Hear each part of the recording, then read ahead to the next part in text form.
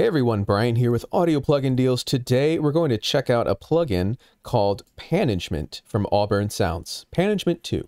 Before we get started checking this one out, make sure you like the video, subscribe to the channel if you haven't already, and of course hit that bell notification icon so you know when we go live with videos and great deals just like this.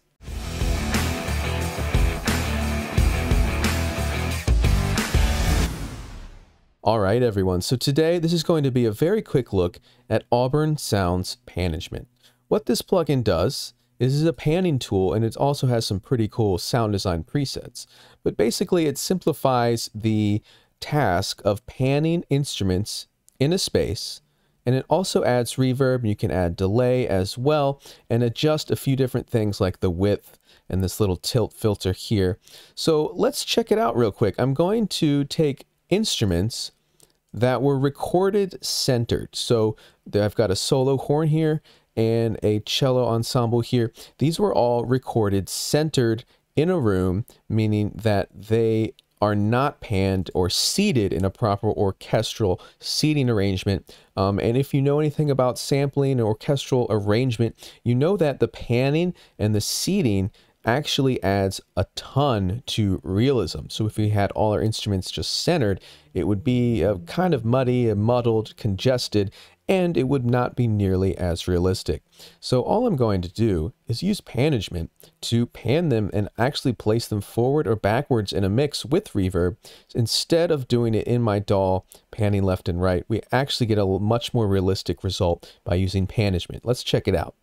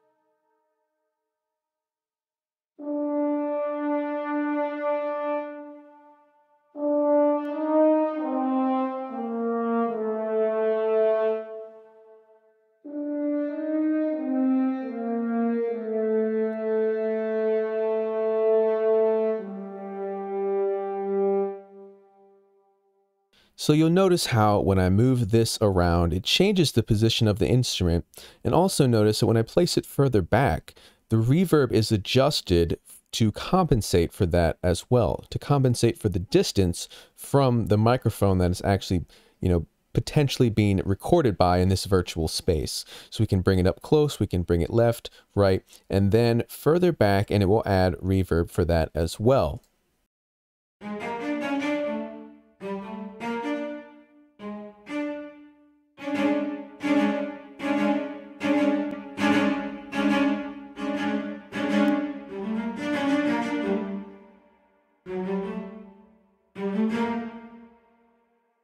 So just a quick listen there to some orchestral instruments and how easy it is in this one plugin to get the panning and the space down with the reverb all inside of one plugin instead of panning within your DAW and then adjusting reverb and sends and stuff like that. So now we're going to check it out on a different application with Omnisphere, just a very basic square wave.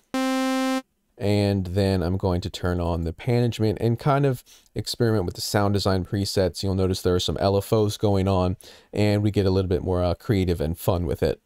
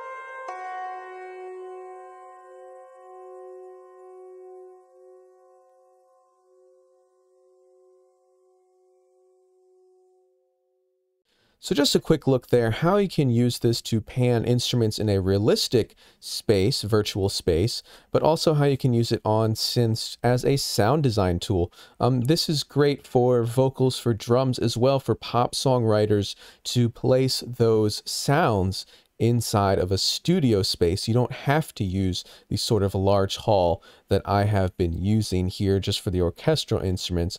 But you also notice as a sound design tool on the Omnisphere there, it does some really cool things. You can adjust the waveform here and the LFO speed or rate here, sync to your tempo, or just hit free and you can adjust that there based on the hertz of the LFO.